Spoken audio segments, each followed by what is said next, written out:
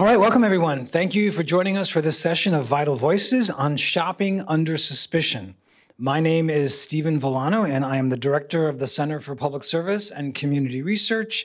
And I want to welcome those of you who are here in the room and enjoying some pizza, as well as those of you who are online and weren't able to join us here in person.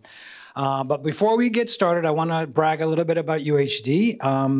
I don't know if you guys know, but UHD was recently voted by the Wall Street Journal, ranked by the Wall Street Journal to be among the top 400 colleges in the United States. Specifically, we were recognized as being #1 for diversity and #3 for student experience. It's pretty good. There's a lot of good stuff happening here at UHD, especially right here in the College of Public Service. So for instance, our Masters of Science in Criminal Justice program has been recognized as one of the best online programs in the country by U.S. News and World Report, and that's the 6th year in a row that we've gotten that distinction. We believe that a career in public service, whether it's urban education, social work, or criminal justice, is a calling pursued by individuals really wanting to serve, are passionate about serving the well-being of our community. So, as you may know, Vital Voices is a forum to bring speakers, practitioners, experts in the field to UHD to speak about issues that are very important to our public lives. We have, over the years, explored a variety of subjects relevant to our community, such as addiction, youth in the criminal justice system, homelessness, reducing recidivism, the graying of America, immigration, school violence, childhood grief and trauma, bail reform, cognitive dissonance, voting justice, and even modern-day slavery. So in the next 2 weeks, we're going to conduct 2 additional sessions. One is a discussion with the 2002 Texas Poet Laureate, Lupe Mendez. And he's going to discuss the use of poetry as a means of communication across all platforms and across all disciplines. And then that's going to be followed by a robust panel discussion on the state of education here in Texas.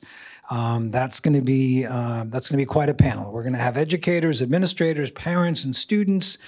And I warn you, there could be fireworks at that session. So, but you really it should be a very interesting session. So in November, we're going to host a 2-part series on AI. The first one is entitled AI Demystified, the use of AI in everyday life. And the second is going to be titled Bridging Technology and Compassion, the Impact of AI in Education and Social Services. So with that, let me tell you a little bit about our guest speaker tonight, Dr. Sean, although you said your name different than I would say Gabadon. Okay, so Dr. Sean Gabadon, who PhD, he's a distinguished professor of criminal justice at Penn State in Harrisburg. This semester, he's a visiting distinguished professor at Sam Houston State University, and he will be a Fulbright scholar, Fulbright Distinguished Scholar at the University of Birmingham in the UK in this coming spring 2025. Professor Gabadon has served as a fellow at Harvard University's W.E.B. Du Bois Institute for African American Research and has taught at the Center for Africana Studies at the University of Pennsylvania. He's the author of more than 75 peer-reviewed articles and 13 books, including Criminological Perspectives on Race and Crime, and the co-authored works A Theory of African American Offending Perspectives, African American Offending, and Shopping While Black, Consumer Racial Profiling in America.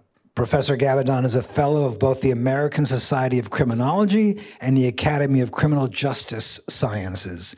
In 2024, he was the recipient of the Faculty Scholar Medal for the Social Sciences, which is the highest award for scholarship at Penn State University.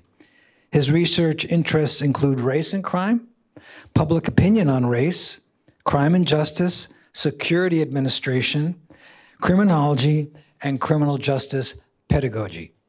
Ladies and gentlemen, welcome, Dr. Gabadon. First of all, thanks for having me. What I try to do typically is if I'm in a particular area, I'll just say, I'll contact someone and say, hey, I'm in the area. I've been doing some work on this particular topic. And, you know, would you be interested in me coming to give a talk on that topic? Sometimes, obviously, I get invitations, but, you know, I'm not like some of the scholars out there. They just wait for those invitations. They're sitting at their desk waiting for invitations. Sometimes I just invite myself, okay? Because I have a passion about this topic. And when you have a passion about a topic, you will do what you need to get the information out, okay? This particular topic, I've been studying it for about 20 plus years now. And what this presentation does is it kind of gives you a timeline and some background and the struggles to kind of get research done in this area. Obviously, I was able to get some research done, but it wasn't easy, okay? So the first thing when I do this presentation is I kind of try and get people thinking about not the public justice system, the private justice system. One of the things as criminal justice majors, and many years ago, there was more emphasis on private security courses, things like that. But that's totally disappeared in favor of homeland security for obvious reasons. And because of that, people have forgotten that there's this whole justice system that operates on a whole different set of rules. When you go into a private establishment, that is not a public entity. And like when you think about criminal justice officials are what we call agents of the state. They are guided by the Constitution.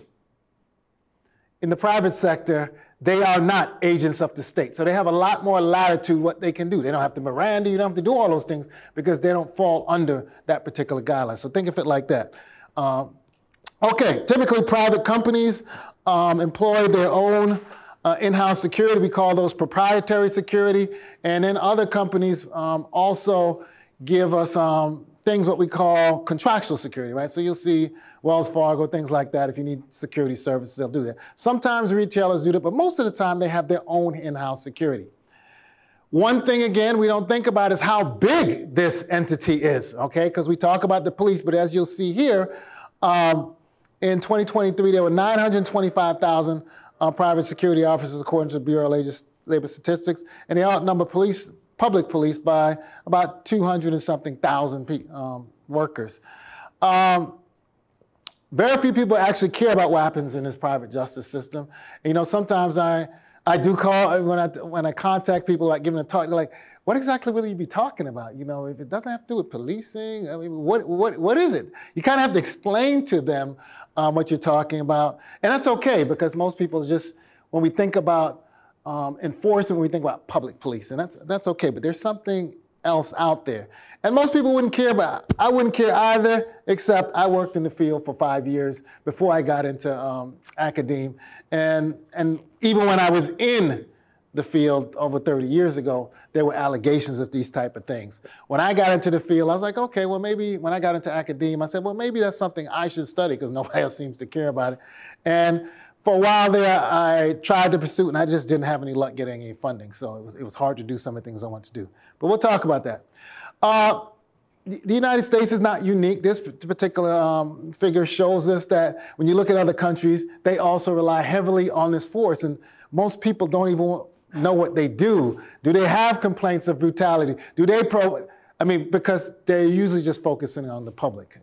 But this gives you an idea that, you know, again, there's a lot of these entities out there across the globe.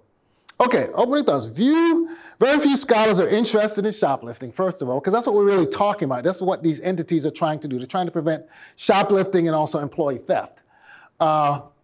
I did a simple Google Scholar search for those of you students out there that use Google Scholar. And for shoplifting, I got about 70,000 hits, okay, when I put in shoplifting. When I put in homicide, okay, just as an example, you got, you know, so many more, right? Because that's what people are actually researching, homicide and police. If I put in policing, it's, you know, it's just, the database might just break, okay? But very few people are looking at this topic. Criminologists and profiling experts know very little about it, and essentially one of my professional goals is to change this, just to give people another angle, also to open up the research in the area. And maybe some of you will, as I go through this, will remember some of these high-profile cases where if you knew what was going on behind the scenes, you'd be a lot more interested in it as well. Okay, so here's an outline of the presentation. Some of this material will come from the book Shopping While Black, which sort of also chronicles some of the work that I've done. And also, one of the things I've done in my career is I've taken on understudied topics. When I got into the field, I didn't get into the field to like follow the pack. You know, everybody's like, this is what you got to do whatever. I kind of went, that's the way the pack's going. I'm going that way, or I'm going the opposite direction. So that's kind of what makes what I do kind of challenging. Then I also talk about a brief discussion about experience I actually had working for a retailer looking at this question. Okay, and that's why I put shh there, because you can't really talk about it because I'm under one of those NDAs, you know, you can't really talk about all the details, but I give you enough to get a sense of what goes on behind the scenes. Okay, so if you want to find out about shoplifting, there's several sources of data, okay? You can go to something called the National Retail Security Survey. It involves 177 retail brands of the major retailers out there, and they kind of report their losses and what's creating those losses. Because again, there is a problem here. It's just how we're addressing that problem in these particular settings. So what you see here is a large percentage of the losses relate to shoplifting, also organized retail crime, which is a huge thing. Now, I don't know if you follow the news, but this is really big. Some retailers are closing stores in particular areas because they just can't deal with these organized crime rings. Okay, the FBI Uniform Crime Reports, this is a document. This gives us sort of the number of arrests out there for shoplifting in 2019. And the data has changed a little bit, but it's pretty much the same, right about 900,000 shoplifting arrests. Now, the National Incident-Based Reporting System is a system that gives us more detail.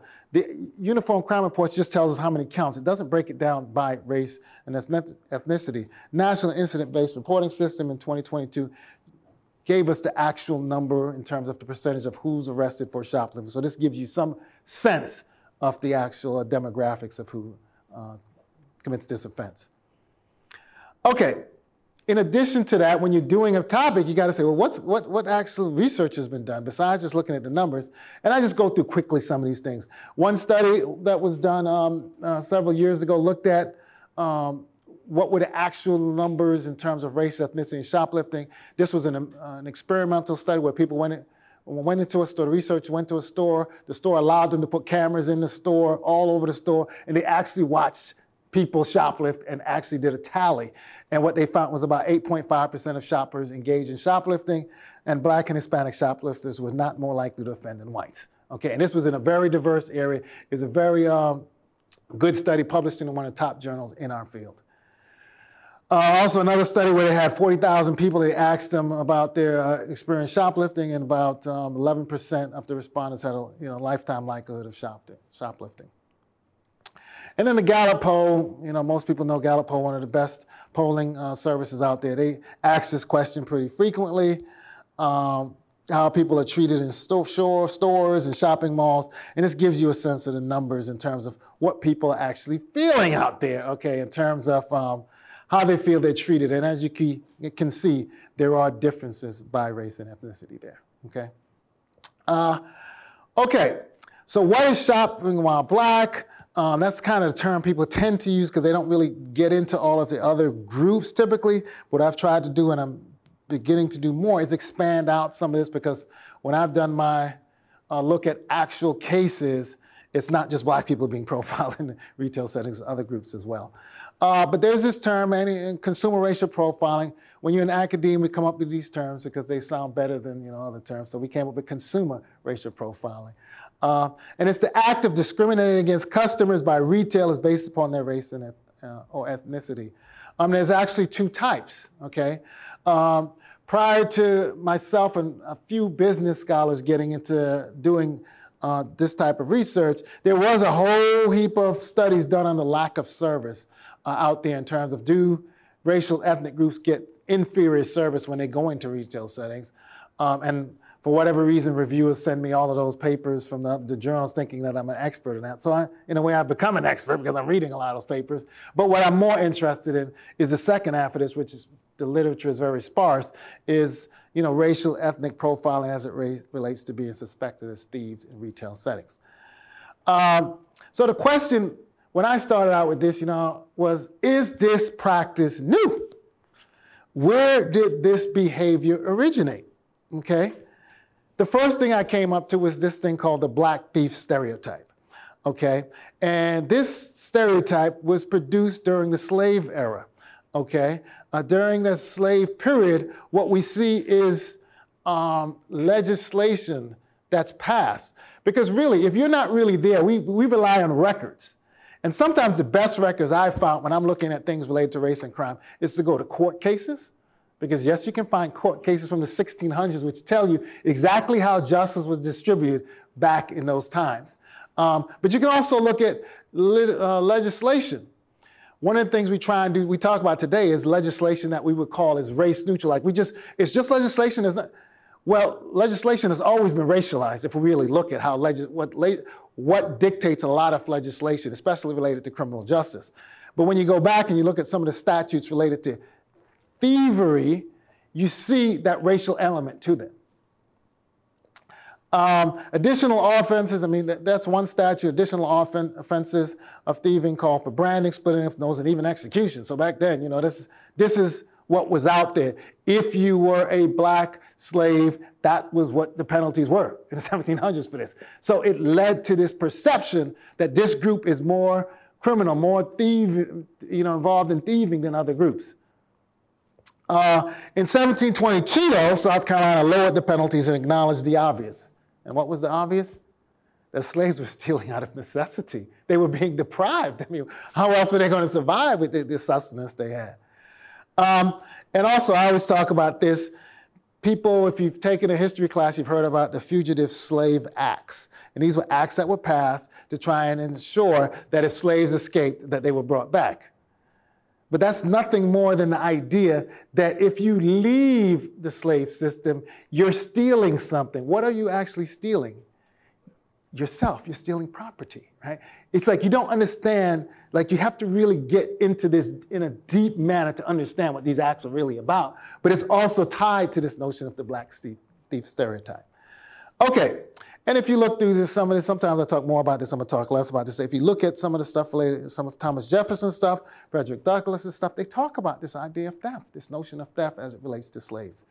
Very interesting stuff. Okay, so the other question is, what about Latinos, right? What about other groups and their history? Well, you have to brace yourself, because I'm sure maybe some of you have seen this before, but the criminal immigrant stereotype, too, has existed for a long time, right? This is a picture of a sign that was presented in Dallas, Texas, by the Lone Star Restaurant Association. That's what they felt about this group. So you can imagine going, even if you're able to get into the store with the kind of treatment you're going to get in terms of not just getting no treatment, but the notion that, you're perceived a certain way, okay? And this is in the I think that association started in the 1930s. It has a different name now. I was kind of looking it up. It has a different name now. But just think about a part of that is this whole criminal immigrant stereotype. And in certain settings, they're also criminalized as well. Okay? Okay. The black thief stereotype, the criminal immigrant stereotype continued following the slave era. Blacks were viewed and others were viewed as thieves in stores located in northern cities. They couldn't enter some stores. Sometimes I go to give talks, and I'll get the hands going. As soon as I say these things, hands will go up with some of the elderly people in there. They're like, yeah, I couldn't go in. I couldn't try and close. They're kind of remembering the treatment they got when they were in these stores. And again, yes, they couldn't go in fitting rooms in white-owned businesses, all these type of things. Again, connected to this whole racialization, inferiority, all of these things tied up into this question. In the 1960s, this book comes out, and this is one of the first scholars who kind of looks at this question, and she examined 7 years of shoplifting data in Chicago retailer, court data, police arrest data, and checked on the backgrounds of shoplifters, because the idea is generally, well, what's the demographics of who we're arresting, and do those demographics in any way reflect reality, okay? And she did a great job. She discusses the actual racist observations and arrest patterns in these stores. And again, the 1960s, just think about, that's a good while ago. What's that, 60 years? So somebody was doing it back then, but nobody picked up on it till myself and some other scholars did. Have we progressed since the mid-20th century? History is nice. People are like, okay, that's good. Can we move on? Have you ever heard of the incidents involving Dillards? I always tell people Dillards, in the height of those, in the height of the 90s, was equivalent to what I would say the New York City Police Department at the height of their criminal activities as a police force. I mean, it was pretty bad. And you can read through the cases and all the stuff that went on there. Eddie Bauer, Cracker Barrel, all of these stores have been engaged in this type of activities.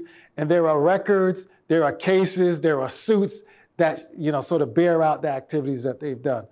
Rite Aid recently, they got in some trouble, and the Wall Street Journal contacted me about it. They have some AI facial recognition software. I don't know if you all heard about this. Big article, big case, but they had complaints from 2012 to 2020. So for about 8 years, they mostly deployed this facial recognition on Black, Latino, and Asian communities. They falsely accused customers of crimes, unfairly targeted people of color, and guess what happened to them? The FTC banned the use of that technology for 5 years. That's how serious it was, okay? And the thing is, it's not like this is like when we have like a police killing of a minority or something like that, where it is like huge news but this is the type of stuff that impacts upon your daily life when you go into these type of settings. So, Dr. Gabaldon, so tell me, explain what the AI would do and who would, so they would put it in the store and everyone would have their facial recognition? They would be mostly deployed against these particular individuals to see if, they were somebody who had been engaged in any type of activities that they were looking for. So instead of just letting the technology sort of randomly do what it needs to do, it was kind of more targeted. They would take a picture of your face and run it against a database? Yes, that's the kind of stuff they were doing. So the FTC was like, hold up, okay. So what about the scholarly literature? Again, I'm just gonna go through this quickly before I talk about some of the projects. When I started out, I had no real sense. I mean, I worked in the field, I used to get calls, I didn't really have a sense of it. So I went to the cases. And the cases started in the 70s, and it involved all races and ethnicities in terms of people alleging that they were, unfairly targeted for suspicion in these settings. And the one thing that was consistent in all those cases is that they lost, okay? They did not win those cases, all right? And I'll talk about that. And most litigants lose for a reason, and a professor at Illinois did an article recently, a little controversial, but essentially the article says, it is legal to follow and watch people in retail stores based on their race, give inferior service to restaurant customers based on their race, and place patrons in certain hotel rooms because of their race.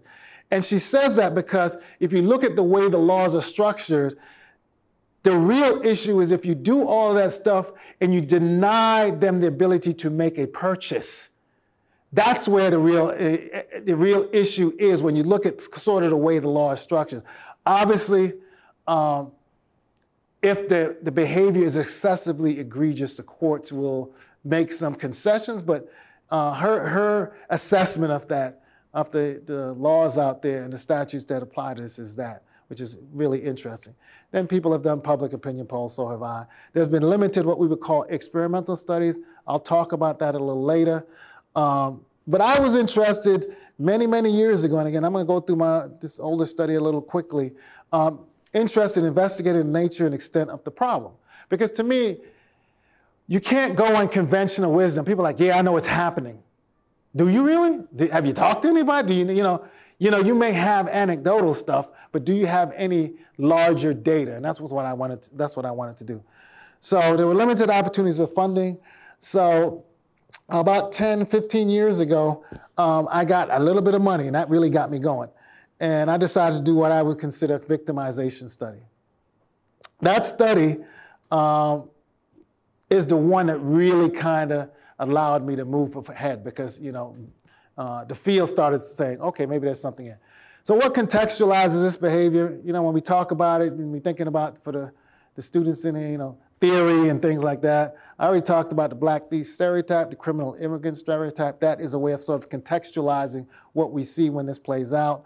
The racialization of crime, Jeanette Covington talks about, that other scholars have talked about, that we have this thing where we have a particular crime, we attach a race to it. So if we're talking about white-collar crime, people automatically think, oh, it's a white person. We think about homicide, we think black people, you know. If we think about whatever crime it is, there's this thing that we have, we attach to it and we racialize it, when in fact, the reality is if you go to any full record of all the crimes in the United States, UCR and IBRS, every group commits every crime. It's just it may vary in terms of how much they commit that crime.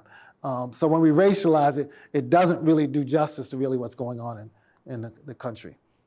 And Catherine Russell Brown talks about this notion of the criminal black man, which again is sort of like this stereotypical stuff. So that's the way you can kind of think of these things. Another way to think of these things is like a cycle, and this is in my book, it's the Shopping While Black cycle, but you can do it for other groups as well. Just think of it like this. This is what actually happens. Blacks or other minorities enter a retail establishment, okay? Blacks are observed for suspicion of theft more than other racial ethnic groups. So let's just say, so blacks come in there, or other minority groups come in there, and that's all you're following, okay? More so than other groups. So they're disproportionately arrested because, let's be honest, if you watch only one type of, we'll just use one type of speed, if you're only watching black people on the highway, are you gonna go catch some black speeders? Yeah. If you only watch white people, are you gonna catch what? Yes. Yeah, so it's not unusual for you that you're gonna find what you're looking for in some cases because you're surveilling them, so you're going to do that. And what happens is you have shoplifting statistics reflecting that, and then all of a sudden you're like, the cycle starts over again. You have more of them being arrested. So, oh, well, that's who I'm going to follow. But it's because of the approach that you took in the beginning that creates this cycle. Okay, so developing an understudied topic, for me, I needed to, I used newspaper articles to kind of give me an idea what I should do in the study. And also use the legal cases sort of as a framework. So I had money to do one little study in Philadelphia. I used Philly because it was a diverse area. And these are the questions I kind of asked. Have citizens experienced this? And it was their perceptions of experiencing it. If so, to what extent? What was the nature of these incidents? What is the response to experiencing it? What were the emotions surrounding it? I think that's to me, in our field, that's the understudied aspect of being profiled. Not enough people look at how does this actually impact upon people emotionally and physically, and what should they be done doing this. I'll just skip through that. It was basically a phone survey, 40% response rate in Philadelphia. At Penn State Harrisburg, people always ask me, why did I stay there so long? They actually have a Center for Survey Research, so they actually did the survey. But this is, more importantly, the script that was used. The following questions ask you about consumer racial profiling, which we refer to as CRP. CRP is defined as the act of discriminating against customers by retailers based on their race or ethnicity. It's specifically concerned with, we wanted to make sure they understood what we were talking about, being racially profiled by store clerks, managers, and security personnel, which separates us from what typically people are looking in terms of just general service. And I also put in here, all races and ethnicities can experience this type of discrimination. Again, some people get, they have the philosophy that, whites can't be profiled, things like that. I don't believe that. I mean, I've done studies looking at racial profiling in other aspects, and I've had white people going into projects or developments, going to visit their black friends, and their profile as drug buyers and things like that. So there are these dynamics that happen where whites are profiled as well. So I made sure to include that. So what did we find in terms of this? These are just quick things, and we have other things that I'll talk about, but 43% of the respondents reported experiencing it. 64% of blacks, 21% of whites, and the other groups we didn't have enough to really say a whole bunch about. Most indicated they occasionally experienced it, 64%. 26% said almost all the time they felt like they were being surveilled in this particular setting. 52% experienced it in an urban area, given that it was, Philly area. That makes sense. 40 in a suburban area, so this is people who live in the suburbs or going out to the suburbs where they have, in some cases, the nicer malls. especially King of Prussia. If you know anything about Philly, it's a huge mall out there. They identified department stores, clothing retailers, and grocery stores were identified as places where most of the incidents occurred. Interestingly, again, this is another one where people are always like, 58% of profilers were white, 25% black, 11% Asian, and 5% Hispanic. This one's interesting because most people would, the way we think of race relations in America, a lot of times we just think, okay, it's a black-white thing, you know? But in essence, if we think about how things are presented and generally in society, black people, Asian people, Hispanic people, white, we're all exposed to the same things that perpetuate the same stereotypes. So it's a matter of us also internalizing this, whether you're black or, you know, Hispanic or Asian, a lot of times we'll internalize the same things, and that will produce some of the same types of behaviors in terms of profiling. Most situations involve sales associates, not security. And people are like, well, why is that, Sean? Why? Well, because, you know, as a former security manager, a lot of these situations will come from calls from the floor, right? So when I worked in the field, you'd get a call, you know, watch this group, they're in Polo or they're in Tommy Hilfiger section. And they won't articulate, but when you put up the cameras up there, it's a group of minorities in there, and for some reason, their antenna go off that, you know, uh-oh, these people are going to steal. Okay, most of the incidents involve being watched, followed around throughout the store, which is it's pretty typical. Okay, so this is the thing that, this is the part that most people don't really think about, but what happens after the incident, right? So you go into the store, you've experienced this negative encounter, but most people don't report it. So they just go in. 80% of them said they just go in and, you know, after it's over, they're just like, oh, they just go about their business. About half still actually made a purchase in the store. So think about this. You followed around the store, people are shadowing you, and you still make that purchase. And I had one of the things for this question, I asked some qualitative questions. And essentially, people wanted to let the people following them know that they had the money to make the purchase. So it was their way of sort of fighting back, saying, I can make this purchase. Many go back to the store again, about 40%. They get this bad treatment, but they go back, and the comments suggest that some of them felt like they had limited options in terms of where they purchased their goods. So that's why they went back. Most people reported actually their family and friends. They talked to their family and friends. I went in there, you know, this situation happened, they talk about it, and most of their family and friends also indicated that they had experienced it. But many of them didn't report it either. And the top 4 reasons were not a big deal. And that means to some extent, they've internalized it, normalized this type of behavior, right? So you go in, you follow them, oh, they're just following me, it's not a big deal, I just go ahead. Some people just felt like, you know, I had stuff to do, I didn't want to stop. Some people just want, you know, upon reflection, they just weren't sure why they didn't why didn't they report it given the treatment that they received. And then some people are like, they're just not going to believe us, so let's just, you know, just leave it alone. The emotional impact, we asked them, how did it make them feel? 61%, you know, agreed or strongly agreed that it was stressful. It made them angry. They were shocked that it happened to them. They were saddened by it, embarrassed by it. And a lot of people said it just had a negative impact, that whole encounter. But think about these the emotional impacts of it, but yet still going through with sales, having to go back to that same place where that situation occurred. Very interesting dynamics there. We did some multivariate analysis, meaning that we kind of looked at how all these things went together, what factors influenced the likelihood of having experienced it. Blacks were 9 times more likely than whites to report experiencing it. More educated people were more likely to report experiencing it. Males were more likely than females to report experiencing it. And income wasn't significant. And I think, you know, I'm teaching at Sam Houston now, and, you know, some people, we're doing some projects, and they're like, oh, it's not significant, we're not going to get it published, whatever. I'm like, I have to tell them, hold on, just because it's not significant doesn't mean it's insignificant, right? It is sometimes non-significant findings are significant, right? So income means that it doesn't matter how much money you have.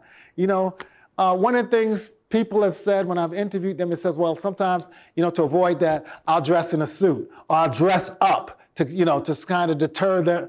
That doesn't work. According to this, the income really doesn't matter when you're talking about being profiled in these settings. What factors influence the likelihood of reporting it? They're more likely to report it actually if they have these negative emotions that I just had on the other slide. Also, they're more likely to report it if the profiler was actually white, which is kind of interesting. And they're less likely to report if the person resides in an urban area. So maybe people from urban areas are just more likely to engage these things and they just say, we're not reporting it, okay? So again, an early kind of look at this, but there's been more recent research on this particular topic, and not all of it by me, so you know, you have to put that out there. In 2020, there was a racial bias study done that was commissioned by Sephora, okay?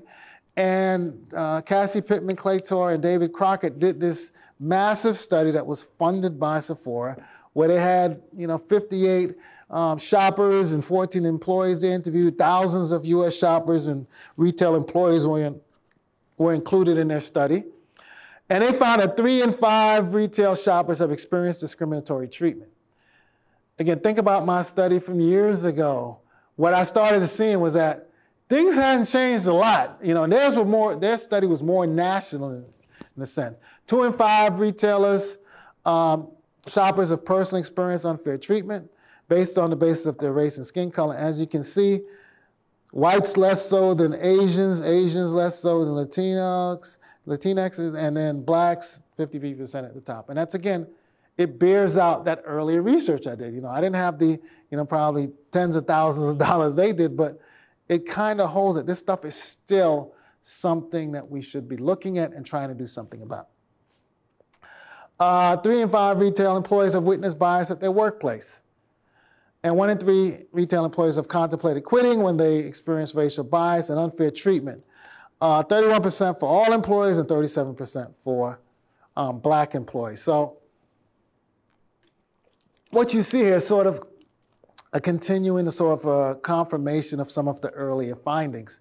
And they also did this. It says most US shoppers feel judged by these things based upon their studies, which I found very interesting. They put this together in terms of a table. Different kinds of things that typically you don't think about, but you know, this is how shoppers feel when they go into these type of settings. In addition to some of the stuff that we're looking at, these are the other things. This is, again, another interesting part of their study, and I found similar things in terms of coping mechanisms. How do you deal with this type of treatment in these settings? Today, we can just shop online, right? We're just like, I'm not dealing with it. Just go to Amazon, right? That's interesting because at the turn of the 20th century, most blacks and others who couldn't enter these stores used catalog shopping. That's how they got their goods, because the treatment was so bad, and in certain places they just couldn't go, all right? So are we going to return to that is the question, right? Something like that. They don't try samples. They don't do things where they feel like they're going to be observed unduly. They adjust their body languages. Some people, you know, it's almost like years ago there was a study that came out, and they talked about this stuff, and people said, well, how do you deal with it? You know, how do you, and it was a study of black males, and it was saying, how do you deal with this idea that, you know, people are scared of you, or there's this notion of suspicion, and they said they smile a lot. That's how they cope with it. That's their kind of coping mechanism to disarm people who see them one way, which was kind of an interesting article. They dress nicely, as I said before, but as you can see from my research from early on, that doesn't necessarily serve as a protective factor from being profiled. Some people actually say they make a shopping plan. So they just have minimal employee interactions so they don't have to deal with it. And I can understand that, because some of the cases that I've looked at over the years, there's a case where a woman, you could tell this black woman experienced this over and over again, and this clerk wouldn't stop following her, and she pushed the clerk, and it turned into this whole thing. But that wasn't just because of that clerk. It just wasn't because of that one sales associate. It was because of the continuing mistreatment she was getting in stores. And you see these type of things as you kind of read through the cases. Because not all of the cases make the news, right? There's so many cases that happen that, you know, you never hear about because, again, they're just not as pertinent in terms of how we see these type of things. They interact with employees. They show their interest in the spending so that you almost adjust your behavior to make other people feel comfortable enough not to follow you around, which is pretty potent if you think about that, okay?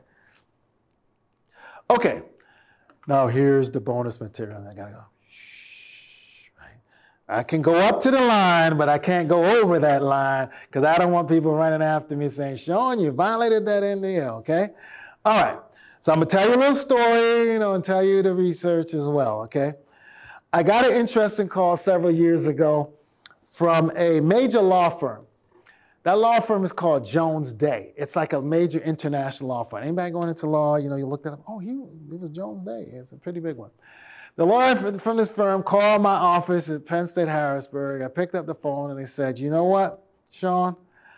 They wanted to know if I had an opportunity to meet with them about a potential consulting opportunity. And I'd done consulting before with attorneys on cases, you know, related to this stuff. And I was like, okay, you know. So they bought me a train ticket, put me on a ride from Harrisburg to New York City. They told me the destination I was going. They didn't tell me the name of the company. They didn't tell me anything other than be here, you know. And I went and I had a very interesting meeting of vice presidents, higher ups in this company about the problem they were having and the concern they had because guess what? It was killing their business, okay? This particular instance, because they were perceived as a major offender of profiling, you know? And there were protests and everything going on at the time. It was pretty crazy, you know? And I was like, okay, I'm gonna try and help. Okay, I'm gonna try and help. So 2 weeks after the meeting, because in that meeting, you know, they had my article, they had my articles. I had one person, you know, they read a passage of an article. So you say this in your article, what do you mean by that? And the passage was, I said, well, if these retailers don't get it together, I think boycotts are an effective way to deal with this, right? They're like, do you really mean that? I was like, yes, I really mean it. I have 3 African-American boys. If they can't go in the store and they're getting profiled, I'm going to say, let's boycott the place, okay? And he just looked at me and was like, okay. And 2 weeks later, they still hired me, so I don't know. Maybe somebody else in the room said, you know, don't worry about it, you know. But yes, okay, so I was hired, but I had to do this non-disclosure thing, which, you know, is kind of interesting because we always talk about non-disclosures now in a sort of popular culture about the stuff that's going on, obviously. But anyway, I needed help, so I asked somebody from university, at the time he was at University of South Florida, but O.J. Mitchell, he's currently at University of Cal Irvine. He's an experimental, what do we call it, experimental criminologist. And I knew when I was in that board meeting just by myself with all the vice presidents, I was already thinking, like, they're gonna do almost anything to try and fix this problem, from what I gathered. So I'm like, I know I'm gonna have to do a multi-prong, and it gives me an opportunity to do research that nobody else will fund, okay? So that multi-pronged approach first involved, for me, interviewing executives throughout the company. So I said, where's your chart of all the higher ups? I want to talk to this person, that person. I wanted to see some of the institutional history surrounding this and where their mind frame or what they were really thinking about this topic. So I did that.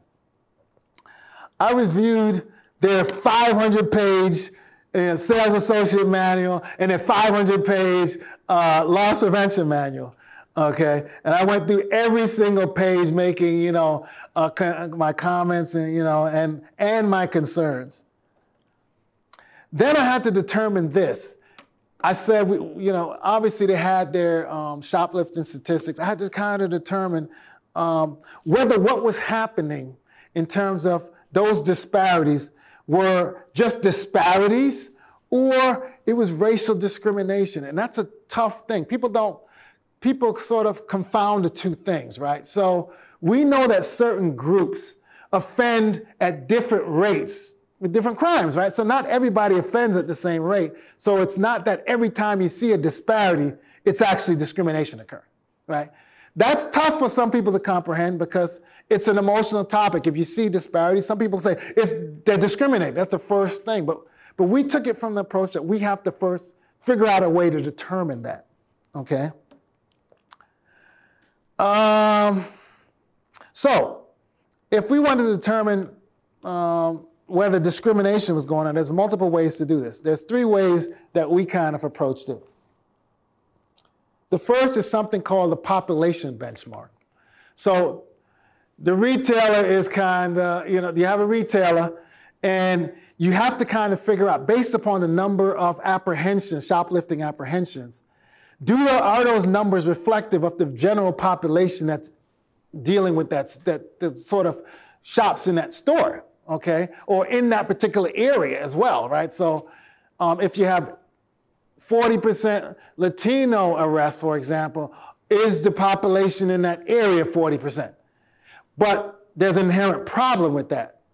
And we told them that. And the inherent problem is that if you're dealing with a retailer that has international traffic, right, the benchmark that you're going to use is going to be off, right? How do you know? You got people coming from all over the world to this particular store. So using the local population benchmark to determine, okay, all right, there's more Latinos than should be based upon here is not good.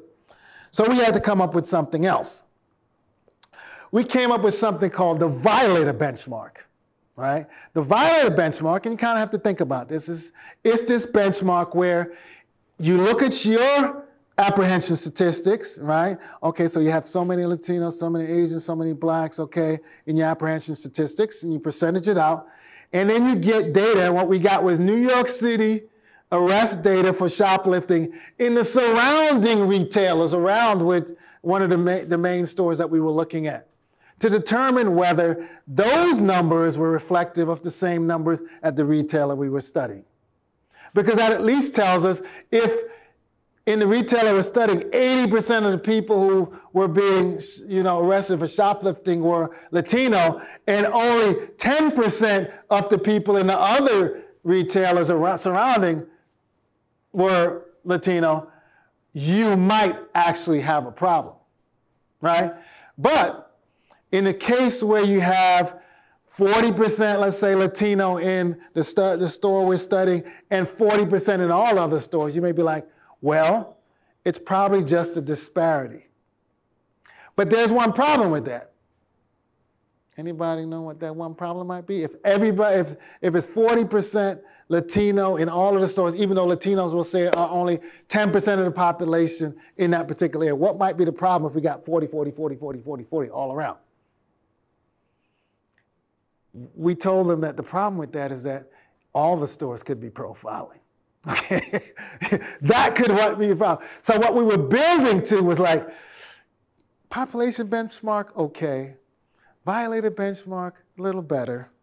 But we actually wanted to do an audit study, which is an experimental approach. So we're like, we can just do the population benchmark looking at the numbers, but we're going to tell you that that's not going to give you a clear sense of what's going on. We can do the violator benchmark, which we did, and I'll talk about the results of that. But what we need to do is actually have testers go into the store and do this, do it in an experimental way. All right, so, and I already talked about this part, the problems with the population benchmark. We'll skip through that.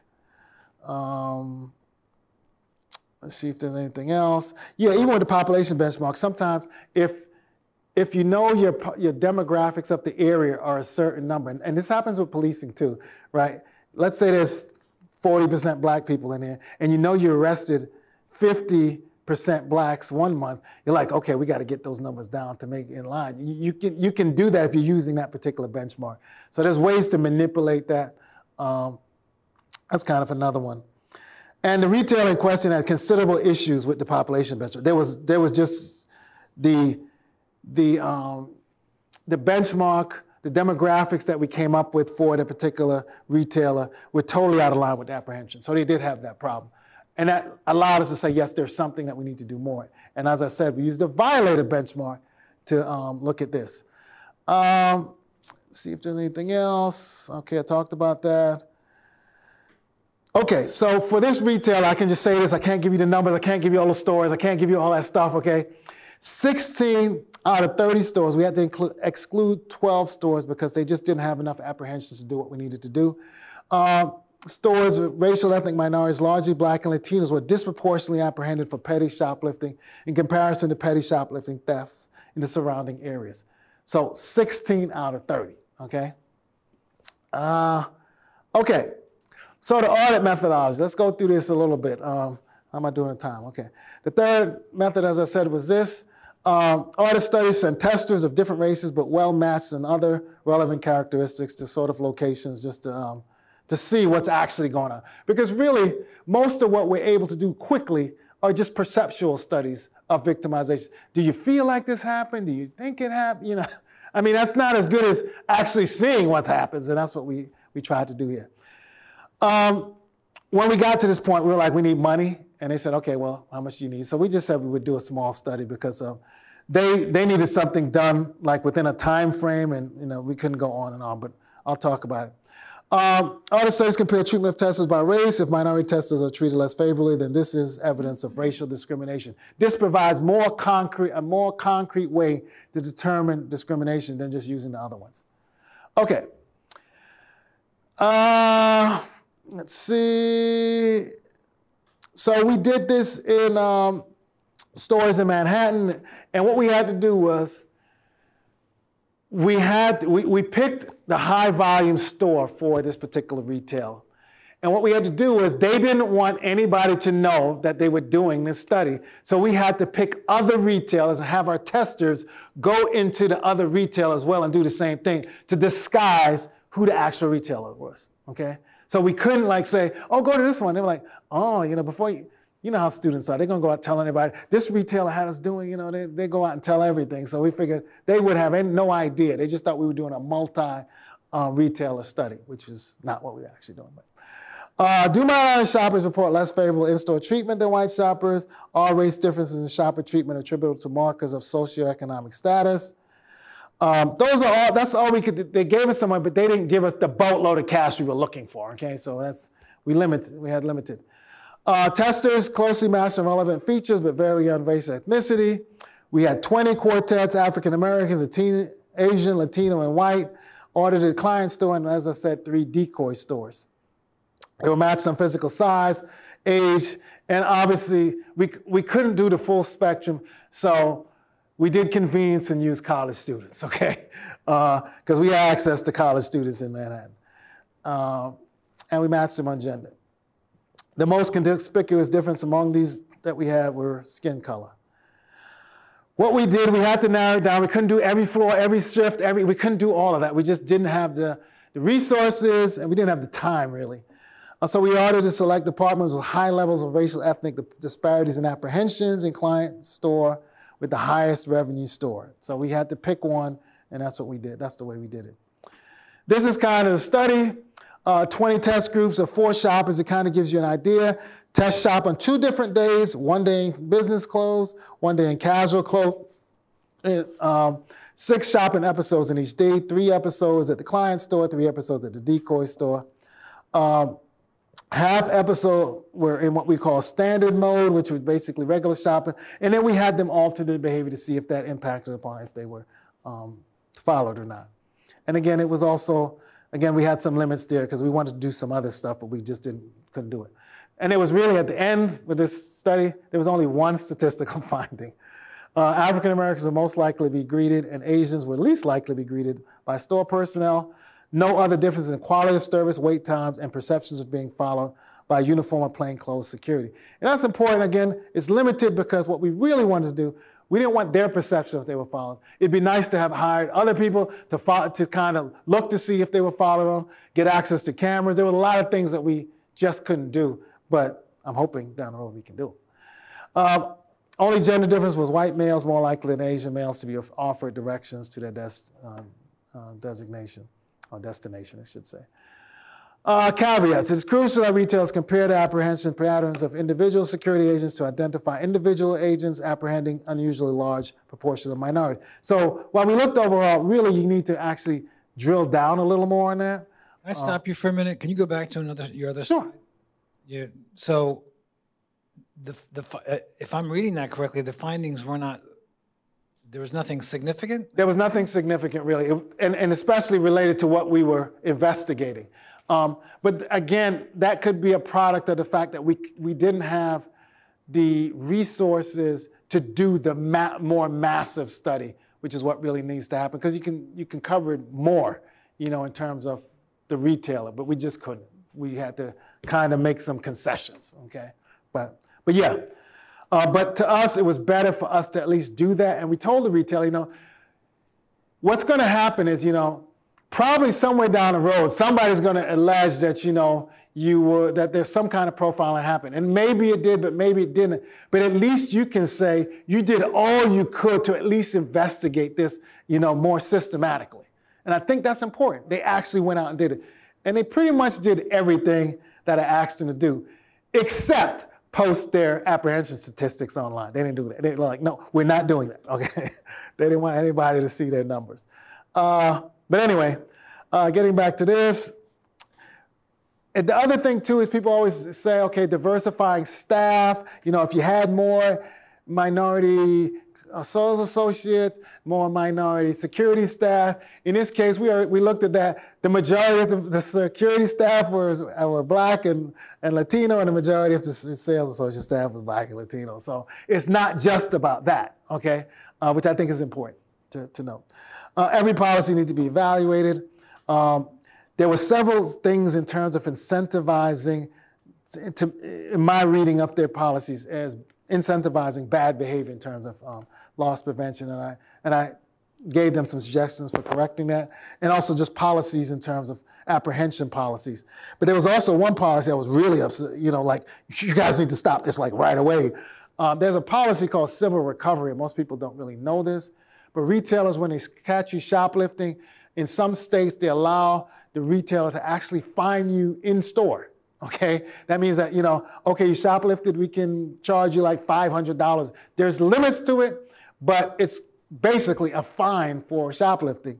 And I said to them, like, you're being, accused of profiling.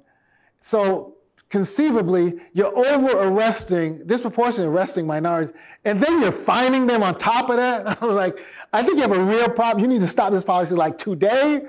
And they stopped the policy, but down the road, they still got sued because of that policy, okay? But that's, again, something in the private sector, people know nothing about it, but they can do that. In some states, they have that policy. Employee assessments need to be scrutinized, which I did for them. And then I got the retailer to sponsor a conference on the topic.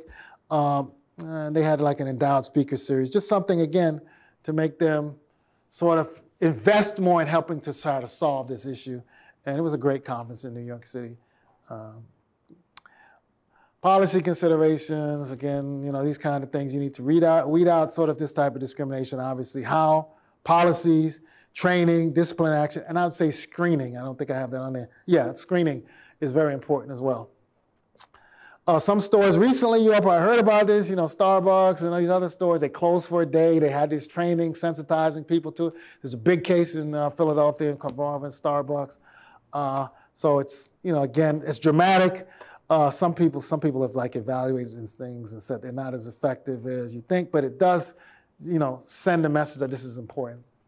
People need to take action. I say boycott, if it gets to that point. But, at least Black buying power alone is $1.8 trillion a year. So there's some power in those numbers. Confront retail, shop online. Yeah, really, consumer racial profile needs to progress like, the others.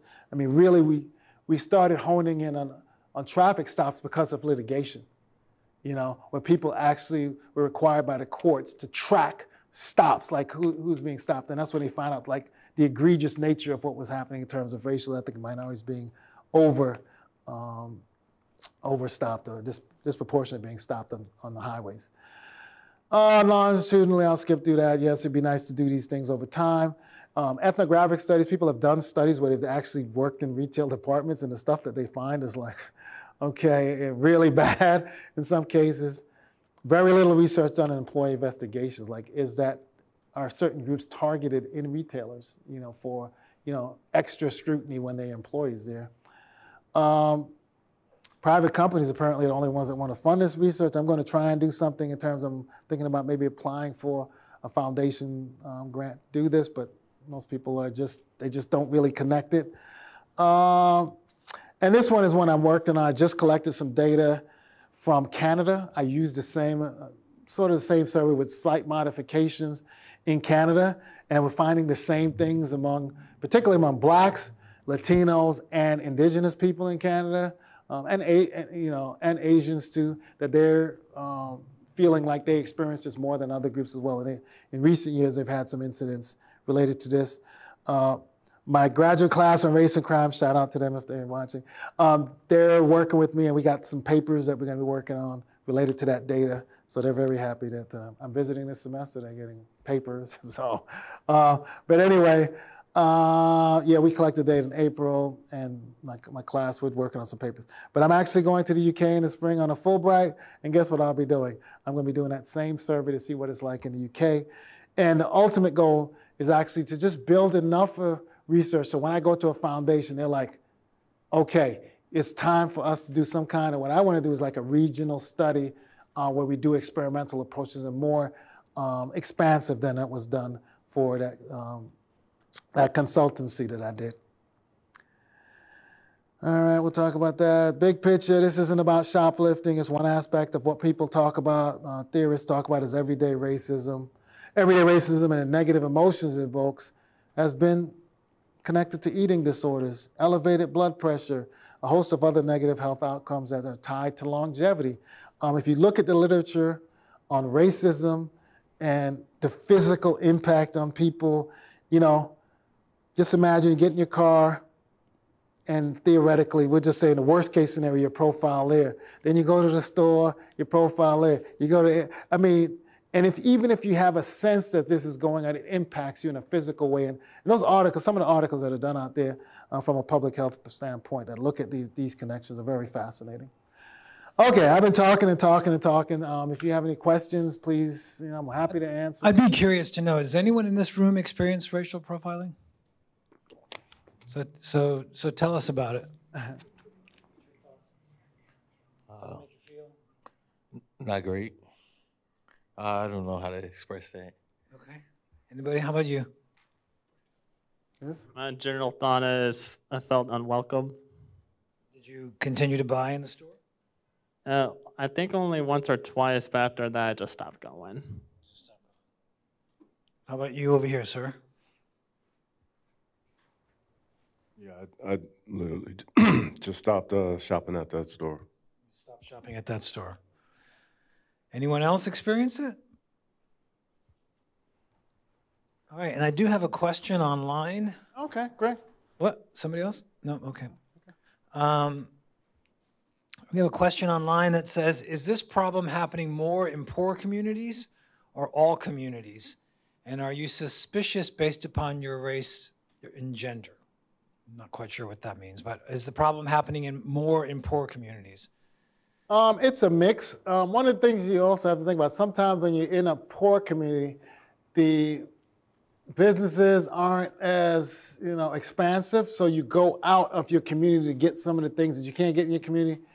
And sometimes those communities don't necessarily look like you, right? You're going into a white community or suburban community where they're not necessarily, in some cases, places that are used to seeing many people, minorities out there.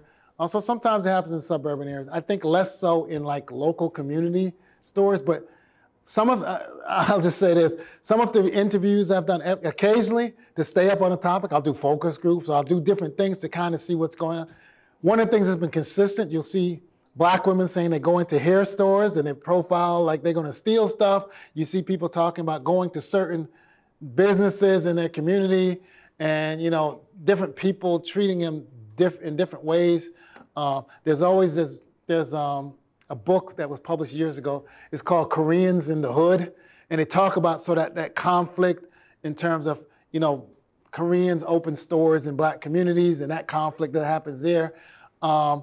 So it can happen in the local areas, but that can happen other places too. There are these dynamics that a lot of times are unspoken, right? We don't talk about them, and researchers publish books on them that sometimes nobody reads. So, I mean, you don't really know the dynamics, but some of these things do exist out there. So it's not just, you know, something that's in the local community. It's also you go out to other places as well.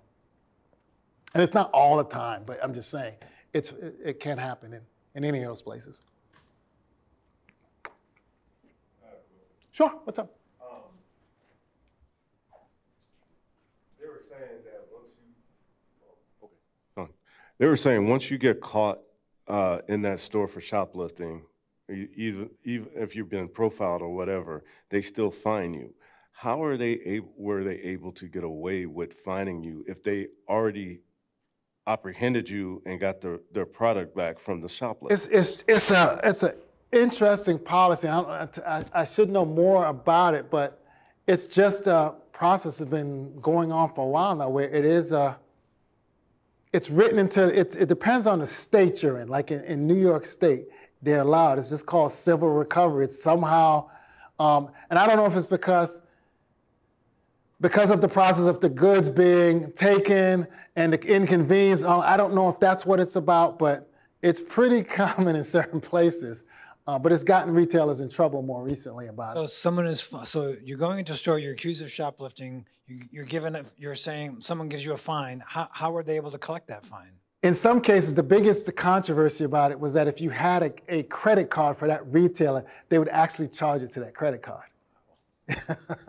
Yes, that was like a big deal, okay? But yeah, again, another topic very few people talk about.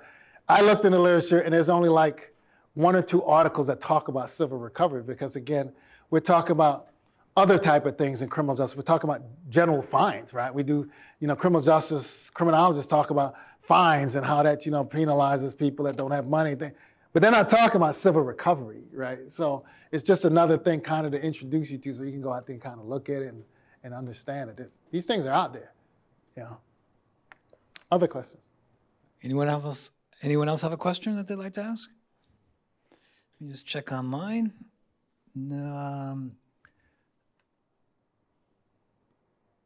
Okay, I think there is a question here. Let me just check. Are you interested in studying the long-term effects of consumer profiling? I am constantly profiled, and I just don't go shopping in stores anymore. I am even afraid to go to the grocery store. The effects are soul-crushing for me. Yeah, I mean, I would like to study the long-term effects, but I have to get sort of funds to kind of consistently. I have studied it for 20 plus years, but what I've done has been kind of inconsistent. I just got funding to do the Canada study. I'm trying to find money to do a study in the UK, but I think really what needs to happen is just like with policing. In policing, we do annual, maybe every other year, I think it is, we do studies of traffic stops. There's like a big victimization survey that the Department of Justice does to find out, you know, have you been, you know, stopped? What was the encounter like? All of this kind of stuff. So what they're doing is they're tracking the trends over time now. Because, you know, back in the 90s and, you know, 80s where we really started studying profiling, people were like, okay, this is where we need to go. The Department of Justice picked it up and they do this. It's called like a contact survey. So it's basically contacts you have with the police. And it's like a random survey of citizens in the United States to see what they're experiencing. It's the same thing with this. Like we need to kind of see, like, is it getting better or is it, you know, staying the same? Is it getting worse? I think that's the importance of kind of tracking it over time. Not just for consumers, but also for employees as well? Well, yeah. The question is about whether the employees are also being profiled. The people who work there, they're being, you know, racial ethnic groups being looked at for employee theft more than other groups. It's a good question, but it's hard to get access to any data, right? So I just say at some point, somebody needs to do something. Maybe it'll be me. You'll do a Freedom of Information to get some of those records. But the problem is the Freedom of Information Act is for what?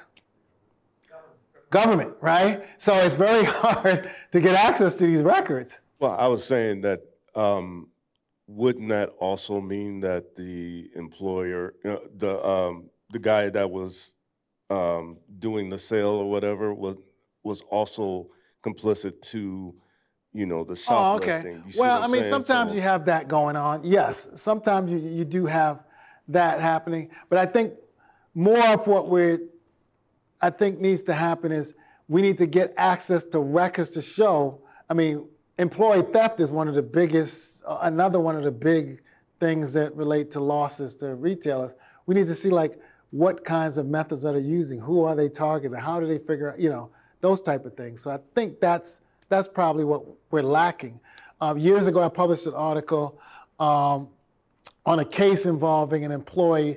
It was just a case study, one case where they were in a store called Caldor. Was it Caldor? I guess that was the name of the store. But they talked about, like, it gave me insights into, like, and I worked in the field, but I was trying to figure out the process of how they actually investigated this particular case and the things that they did. I was like, this may not be just an isolated incident, but how can I research it more than just getting a case that was in sort of the cases out there on this particular topic? That's the only way, because the retailers are not giving. I told you, they don't want to post shoplifting arrests, so they're definitely not going to post anything related to employee theft.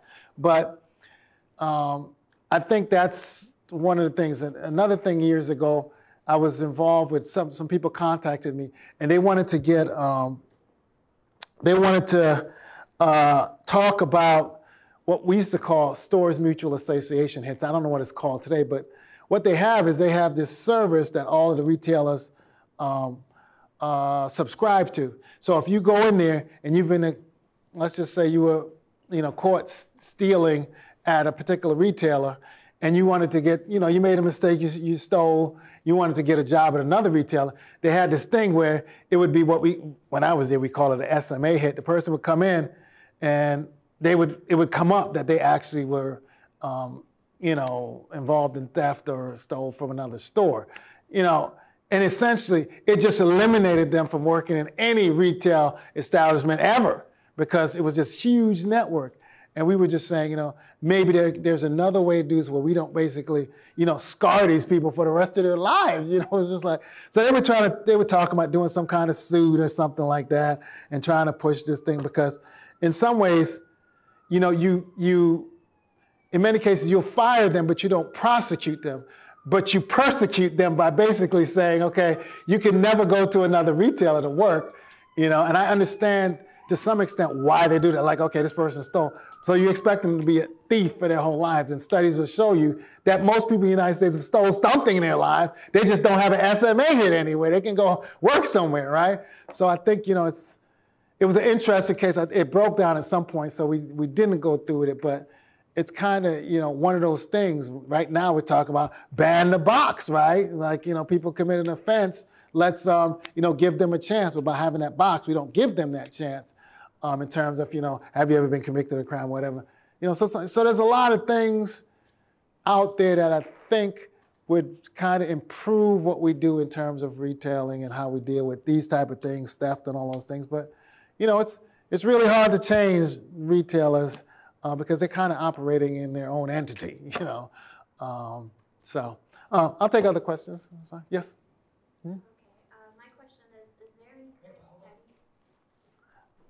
Is there any current studies that focus on racial profiling and COVID? No, not that I know of. So during COVID, we weren't really shopping that much, but yes, people were out there. No, I haven't seen anything related to specifically to shoplifting and COVID. So I should just say no, right? I don't know of any. Okay. I have one question about the methodology. Okay. How do you measure your major trend profiling in shopping? How do I measure it in terms of Which study?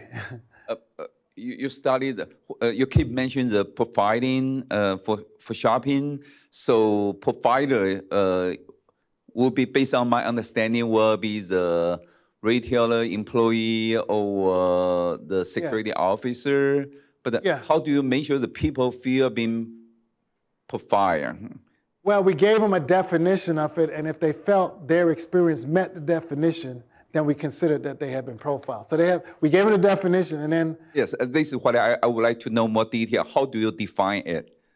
Okay, I don't have my definition, but I guess can I go back on this? I can. Sure, please. Oh, you fresh? Going back, it's not doing it. I don't know. Is it stuck or something? Am I missing something? Yeah, I mean, we gave them a long definition, but basically,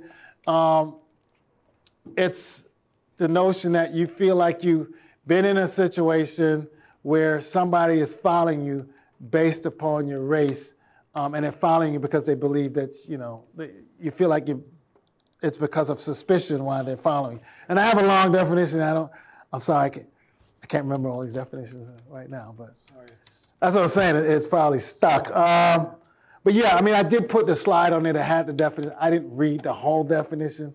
It's at the top. Because that's what you have to do.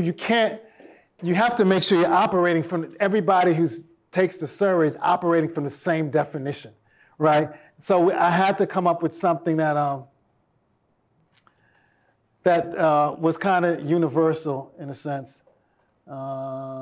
So here's the script. So the following question you ask you about consumer racial profiling, which we will refer to as CRP. CRP is defined as the act of discriminating against customers by retailers based on their race or ethnicity. This study is specifically concerned with CRP as it relates to your experience as a shopper being racially profiled by store clerks, managers, and security personnel. Okay, so that's it's a long definition, but you have to have something for them to kind of think about. Oh, everybody will be thinking of a different situation and saying they were profiled. So you gave them some benchmark, right? And that's what you have. I mean, that's what. This is what I really confused. Okay. So because it's very subjective. Someone walk in the store, and so different feel differently. Do you agree? That's right. Yeah, it is. I mean, but that's inherently a weakness of perceptual studies, right? Because it's the perception of what happened. It doesn't necessarily mean it actually happened, but sometimes, right? But sometimes the issue is, especially with racial ethnic minorities, sometimes when they go into particular settings, the perception is, it can impact them even if it's not real to some extent, because they've encountered it elsewhere. They may feel that it's the same thing going on, and it may not be profiled. It may be just that it's something else, but because it's such a consistent treatment, you kind of react to it that way. So we don't know. I mean, but we gave them something at least as a baseline. Because you're right. If we just said, have you experienced racial profiling in retail settings? And they say yes. Respondent 1 may be saying yes about something totally different than respondent 2, respondent 3, respondent 4. So this is, the best we could do. But yes, I understand. Measurement is always like a big issue with these type of things. Even when we did the experimental study, how we measured it was the perception of the person who we sent in, the tester we sent in. We didn't measure it by the perception of somebody actually looking at the security person and our tester and saying, whoa, that security person is following that person more closely than that person. I mean, you have to have a tremendous amount of money to do that. So you can only do it and say these are the weaknesses of it. So this go to your experiment. I think is a better way to measure it. At least your tester, I think that before you go to your experiment, they receive certain training and they give the consistent definition, so the result will be more reliable. Yes. By the same token, you mentioned the funding seems no any significant factor except the Asian feel something and the white male feel something. Yeah. I mean, again, it's, the reason why I talk about the study is to show that, there's another way to do this, a better way to do this, and hopefully one day I walk out of the presentation, somebody say, you know what, I work for this foundation. We would really like to fund you to do a big study, you know? So, but until then, you kind of have to, just like any research, you do the best you can with what you have, you know, and that's what we tried to do. Thank you. Yeah, no problem, great, Chris. All right, I think we have one last question. Sure. Okay. Does racial profiling only specifically go with shoplifting? Could it also be that the retailer doesn't believe that you have enough money to buy any of their products and they go and try to prevent window shopping in some cases? Yeah, yes, I mean, to some extent, yeah. I mean, as I said, I mean, there's two types of this, right? I'm looking at suspicion, but sometimes those two things collide, right? So because I'm a criminologist, I almost want to separate the other stuff, but you can't, right? I'll give you an example. One of the things that I found too in some of my research is that some of the cases that I found are minority customers go in to make a purchase and they use their credit cards. And there's all kinds of hurdles they have to go through because there's the perception that something's going to be wrong with that credit card, and if they make a large purchase with the credit card, they're checking to see if the credit card was stolen. I mean, some of the cases you see are just like, why is that? But that's the collision of that first part, the service, like you're immediately believing that this person, is up to something in terms of, they can't afford the goods, right? And then it crosses over to, not only do I not think they can afford the goods, but they might have probably stolen that card that they're going to use to try and buy them. I mean, so there is that collision of the two. It's just that there's a lot more research on the other side of that, and I think, I'm trying to build research on this side of it so that people will get more interested in it. Hoping my students at Sam Houston will be interested in it, so they'll just carry on and do, some of their own research in the area. That's really the goal, not for me to do all the research in this area, right? So, but yeah. Thanks for the question. Any other questions? All right, then. Dr. Gabadon, thank you very much. Well, thank you for having me. I really appreciate it. Round of applause there. Yeah. Thank you so much. Thank you. Yeah. Very much. And if you would, ladies and gentlemen, please, those of you who are online as well as those of you who are here, please take our survey. Very important for us. Just takes about 30 seconds. If you could do that, I would greatly, greatly appreciate it. Thank you very much. And thank you online.